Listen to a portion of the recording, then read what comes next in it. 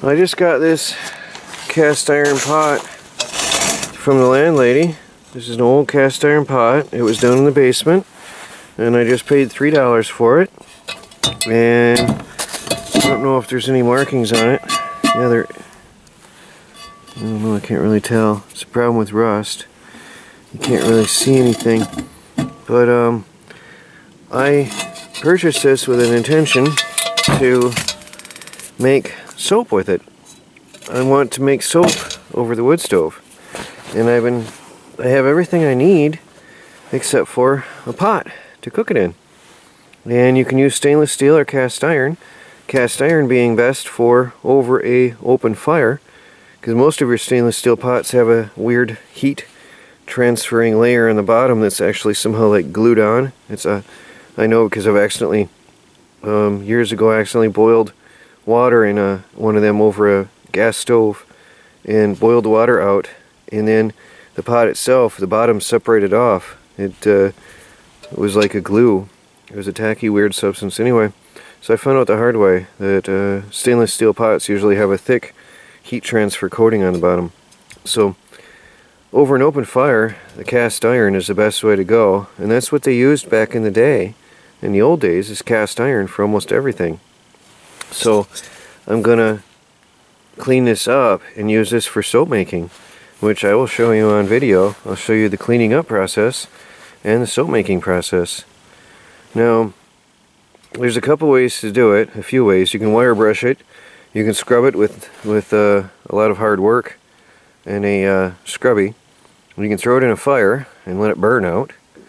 And I think you can try vinegar, cooking vinegar in it, which will probably, if you let it soak, it'll eat the rust as well and clean it out.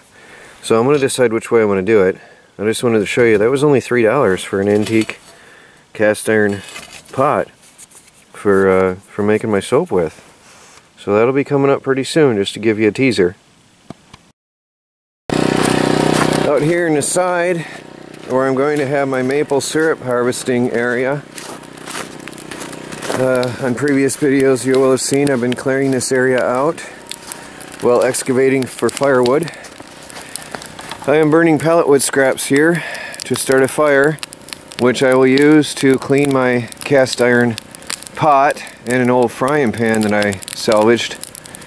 Got the frying pan for free. I don't remember where. I've had it for a year and never got around to doing this. Easiest way I found to clean cast iron is to throw it in a fire, and the fire will just turn everything to ash inside and out. And once the fire is cooled down, you kick it out. Actually, I wouldn't want to kick it out into the snow or it will break, but you wait for the fire to cool down and you can pull the pan out and let it cool down, and then you can season it and use it. So once this fire is died down a little bit to mostly just coals, once the biggest of the flames are gone, I'll throw in my cast iron frying pan and the pot and let them get cleaned by nature, by the fire. So I'll let this burn a little bit and we'll come back later with the cast iron to be cleaned. It's getting dark soon, so I'm rushing the process a bit, and I threw them on. Now you can see, let me zoom in, that pan is rusty. Really, really rusty. So, I mean if this turns out nice, it's definitely going to be a very good test of the fire burn method for cleaning cast iron cookware. So, well, I've got a rake here, right here, that I'm using to hook and move them around with a little bit. Now the rust inside the pot is turning black. It's getting darker in color. You can see how rusty it is. It's really bad. It's probably going to be pitted. But really, for what I'm going to use that for, won't matter. That's going to be used for making soap from now on. So that's a dedicated soap pot from now on, once I get it cleaned. I just need to get the rust out of it. So I'm going to just basically rotate these and turn them around in the fire a bit and and burn off all the rust on both sides. I can tell you part of the reason why coals are better to work with. You won't have the smoke and soot to deal with.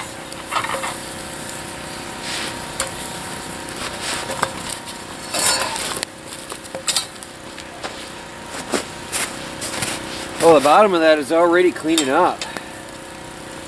Nice. It's making a difference, it is. Oh yeah, the bottom of the pot is already shining up. So it's literally going to burn the rust off and convert it to ash. And then all I'll have to do is give it a little rub down. I'll use a wire brush and rub off the worst of the soot and ash outside before I take it in tonight. Hopefully, I'd like to do a soap making video tonight if I can manage to get this pot cleaned in time and ready. So we'll see how that goes, and then we'll take them in on the wood stove later on and season them. We'll season them both, and I'll show you how that works as well, depending on how this burning process turns out. So now it's glowing down to a nice level. Right there is where it's really going to do some good work. Once the flames are out and it's just hot coals, what it's going to do is it's going to burn off all that rust and convert it into ash, and then all I have to do is give it a wipe down after they're cooled off. Now, I have added my wok as well because it was where was that? I think it was in my RV, and mice got into it and stuff. So then I tossed it outside and left it out all winter because it was disgusting. And now what I'm doing is I'm just going to recondition that as well. I haven't been cooking on my wok in about maybe a year. Yeah, it was a year. When I went to Australia, that wok got filthy from mice, and I haven't used it since. So finally I'm going to recondition my wok as well, and I'll start using it. That's the in the back side there. So I've got my frying pan upside down here in the coals. The new pot that I just got, well, old new pot that I just got, new to me, upside down over here, and then my wok is right set up because it had some ice stuck on it. So I'll burn that out nicely on both sides. Once this is all coals, and what I'll do is just keep shuffling it around with the rake into the coals. And funny enough, it looks like more flame on camera than it really is. It's weird. But once I've got that all done to just red hot glowing coals, that's the best time for cooking off the rust on these pans.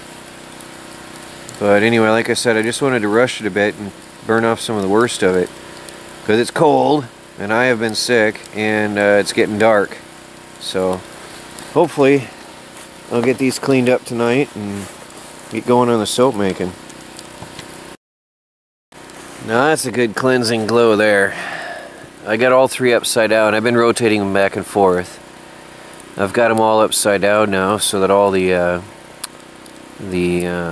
soot and ash will be burned out of the inside by the coals. Once the fire is gone completely and it's just coals, well, that's when the ash or the soot will get burned off, and it'll have just pure cast iron. So a little bit longer and we'll be good to go. Then I'll be able to pull them out. Once I don't see any more flames, and I know that there will be no more soot being burnt onto the pots and pans here. Alright, I'm going to let that go until there's absolutely no flame left, and that'll ensure that the soot is burned off as well, just from the sheer heat of the coals. So soon, pretty soon, but the idea is literally I'm burning off the rust and any dirt and any junk at all, and sterilizing the pots. Sterilization by fire. There's definitely no sign of the mouse junk that was in that big cast iron pot before. That is burnt off, sterilized, sanitized, the wok, and purification by fire. Nothing can really beat that. nothing will survive that, to be honest, because that's been in there in some serious hot fire and some coals. So I'll trust it. I'll feel safe with it when it's done. So I'll let it keep burning a bit until there's absolutely no flames left. And what I'm doing is pressing them down deep into the coals to really get it in there into the heat and burn off the soot and the residual rust pretty soon. Okay, I'm out here right now having a look at this. Now the cast iron pan is looking really good.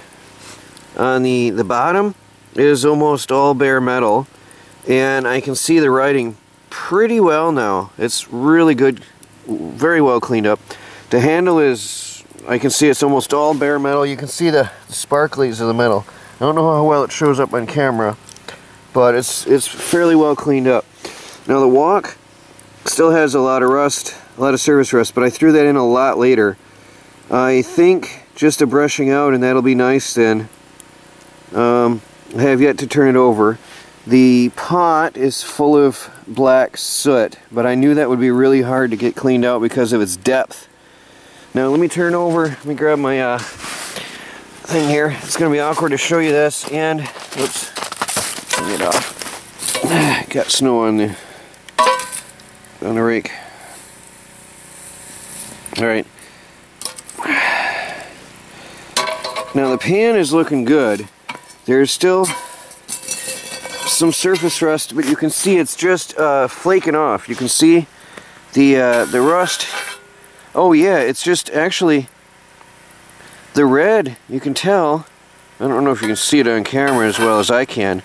The red is just, can you see that spot where I rubbed it? It just flakes off basically. So that's just, oops, sorry, I'm trying to show you and hold the camera by hand. That just flakes off, so it's pretty much clean. And the side walls are actually bare metal now, so it really did a good job on that. That I'll probably just take in and wipe out with a rag and some oil, and that'll be good to go. Now the wok, on the other hand, I'm not sure. Yeah, it's still rusty. So the wok, again, I threw that in too late. And the pan, or the pot, so that pan is good. The pot, the outside of the pot looks better than the inside, but again, it's very sooty. Yeah, I can see bare metal in a lot of places on that pot now. It really cleaned off a lot of the rust. I can see it's almost all bare metal on the outside of that pot. So, the inside, it's hard to tell because it's really sooty. But I'm thinking a good wipe down with some yeah, look, it scrapes right off. I'm thinking a wipe down with an oily paper towel, and that probably will all come out. So I'll try that out as well. Now the wok, on the other hand, that one was really bad. The bottom of the wok is very clean. All dirt and filth is gone. That's good. Very clean. The inside is still quite rusty. But I bet, see, that scrapes right off as well now too. So I think, again, a rub down with some an oily rag will probably do that a world of good. Because what happens is all at high heat, it separates everything from the steel, from the raw iron. So, well, we'll take them in and see how it turns out. Well, that's it. Next step is to check it out indoors. Now I gotta cool them off somewhere. Problem is, it's so hot. I'll take the rake and hopefully it'll cool enough to touch by the time I get them over to the tiny house. But there it is. We'll take them inside and see how it worked out. Okay, now here's my cast iron frying pan. Now the edges are quite clean, and it looks like the rust just sort of flakes off. Yes, it would be beneficial if I could take this out and use a air compressor, but my baby generator has died. I am off the grid. For those of you that don't know, my baby generator died, the Harbor Freight generator. So I'm going to try a paper towel that is moistened with vegetable oil, olive oil, and see if I can get this rust to come off easily here. Oh yeah, you can see it's just all surface now. It's just coming right off. You can see how clean it is. Look at that. Now that is absolutely easy work. That is the easiest I've ever seen, to be honest. I think if it wasn't dead of winter and miserably cold out. Oh, look at that. Yes, this is amazing. See, it actually looks worse than it is. The rust is coming right up into the towel. Oh, it's amazing. Actually, I wonder if I just pour it into there, what'll happen. It'll be a lot of mass. Look at that. Oh yeah, that rust is just coming right up into the towel. It's all gone. It's all off the metal. Quite impressive. So now what I have to do is just basically get all this rust out of there. Quite impressive. Of course, the handle is filthy. Really surprised. This is amazing. Yeah, I've done this before, okay, but it was like a year or so ago, and I forgot how well it worked. And I am absolutely impressed with the fact that this is just coming up into the towel. It's all coming off the metal. It's done. It's all done. Now, you saw this pan earlier. It was really bad. It was really rusty. And all this is now, if I can just get this out, I think what I'm going to do, I'm going to put some water in there and heat it up on the wood stove. And that'll help me get this rust off. Because this is just, I hope this shows up. Yeah, you can see that, right? That's just some surface rust now. Just powder that I have to remove from the thing and clean the handle.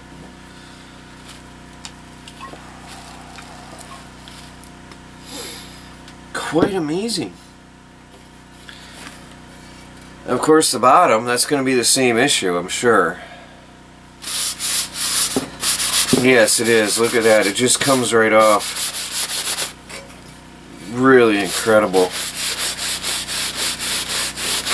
Look at that. Can you see the color of that pan just taking shape? It's just plain old cast iron color now.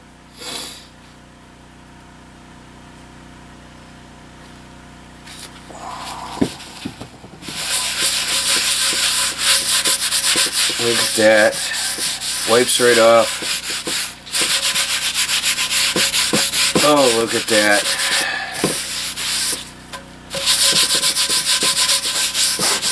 It just comes right off.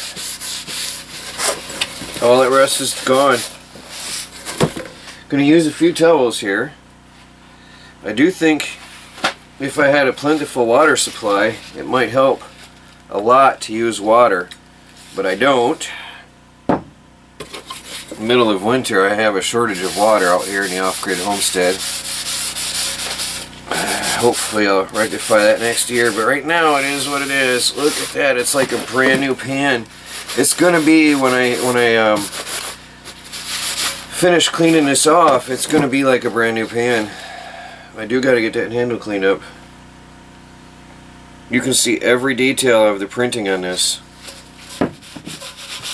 Which obviously, or honestly, I didn't see that printing on here before on the bottom of this pan.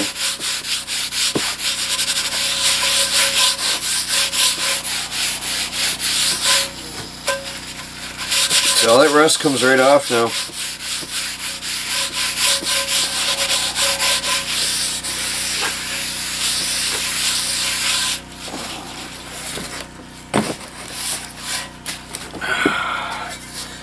Wagner's 1898 original cast iron cookware. Seasoning instructions. 1. Oops, no, that's hard to see. Sear thoroughly, I think it says. Wet with cooking oil. Put in 500 degrees oven. And the rest is a little bit hard, but 10.5-inch skillet made in USA.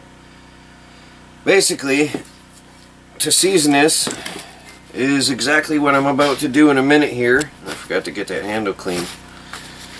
To season this thing, you want to cover it with oil everywhere, thoroughly. And then you want to put it in your oven, generally at 300 degrees, but I think this says 500 degrees. I could be wrong because it does still have some dust on there, some iron oxide dust on there that I'll be getting off.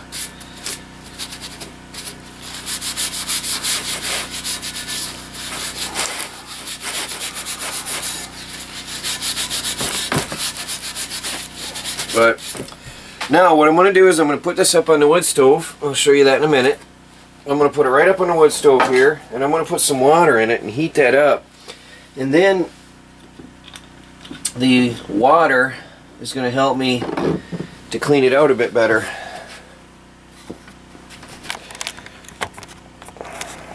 Take you over here and see. You can see that it's just got to be cleaned out now. That's it. It's absolutely all the rust has been freed up from the pan itself, and it just has to be clean. You can see the handle is pure bare iron now. This is absolutely perfect. So I'm going to put some water in there and heat it up, and then I'll use that to help rinse this off instead of wasting oil and paper towels. That'll help me get a lot of this powder, this rust powder, off there. But it's looking good. Well, I didn't show it on video, but I simply took the water that was in the pot and I poured it outside. A lot of the rust floated to the surface, but it really wasn't a very profitable step. And what I've done now is I've just taken a couple paper towels in the oil like this and just sort of rub it around. And I've repeated this about with 4 or 5 paper towels now. And cover the whole thing, and it's coming out cleaner and cleaner. Right now there's not very much rust left at all in here, and I'm just continuing to use oil and paper towel and wipe this down basically like this until it comes away clean. See, now it's almost completely clean. I'm really not getting much rust up out of there at all anymore.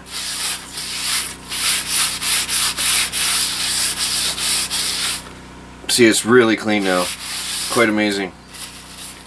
So I think one more shot with some oil, one last round here, and this pan is going to be as clean as it's going to get, probably. It'll be ready. I would trust it for cooking now at this point. Actually, the iron isn't going to hurt you. It's actually going to be good for you. Some iron is good for you.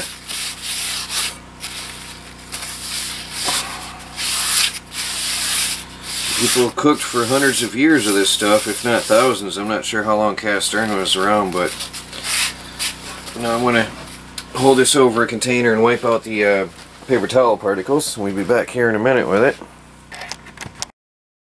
Well, there it is. Now the best thing I can do with this thing is use it. So tomorrow I'm going to cook breakfast on that. I'm going to cook eggs on that tomorrow. Right now I'm going to give it a wipe down with some fresh oil, and then I'm going to put it on top of the wood stove to cure for a while, and it'll be non-stick and ready to use for breakfast. I'm going to cook some eggs, and I'll record that in the morning. So I just put some fresh oil in there, and now I'm going to take my paper towel And I just want to smear that around. Try not to wreck my towel and get it all over the paper towel fibers all over the pan. Now that I got it somewhat clean, I don't want to smear that.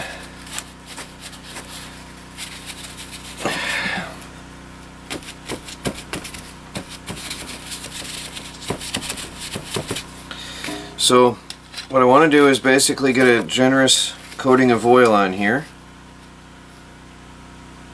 all the way around on all surfaces of the inside of this pan, and then when I cook with it, it'll be no stick.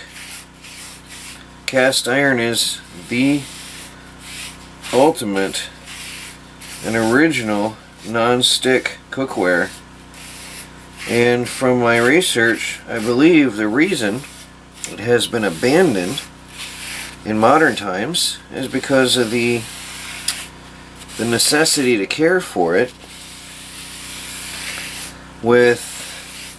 You don't want to just wash it with soap and water, because that takes away the oils, the protective oils on it. And to clean cast iron, you usually use fire, like we showed you today. And I could still use a little bit of wiping down, but really it's as good as I'm going to get it. And now just using it is going to, I mean, that to me, that's nothing, that's no big deal. Now just using it is going to cure it, and it'll be fine. The best thing I can do now is use it on a daily basis. So now that goes on top of the wood stove, and I'll show you here in a minute.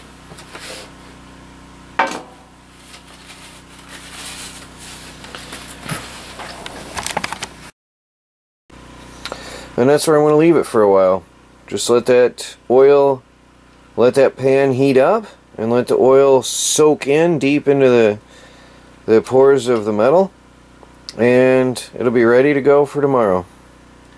That is quite impressive. Purified by fire. Well, look at that.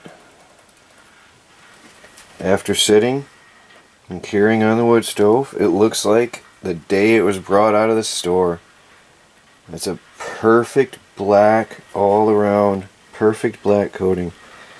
I don't know how well that really shows up on camera. Now what you see in the middle is where the oil sort of separated, and here it's a little bit thicker, the shinier spot. But look at how smooth and perfect. I mean, that is just amazing. It's quite impressive compared to how that was. Well, gonna cook up some eggs now. Breakfast is ready. You gotta be careful here because it's spitting. I've got fish and eggs. Eggs right out of the chicken coop, and fish out of a tin. Now I'm gonna get this off the stove and let it cool down a minute because it's really too hot to touch and it's still splattering. When it stops splattering, I'll show you how this is non-stick. Okay, now let's see here. Look at this. Yeah, look at that. Now the fish makes it a little bit awkward because the fish juice is in there. It's awkward for me to hold this camera and try to show you the eggs come off easily. See? Look at that. Look at that. No stick. It's very awkward trying to hold the camera and I'm looking through the camera view. See? No stick. Slightly overcooked it on the wood stove. It's awkward because the wood stove is an imprecise cooking surface. Okay.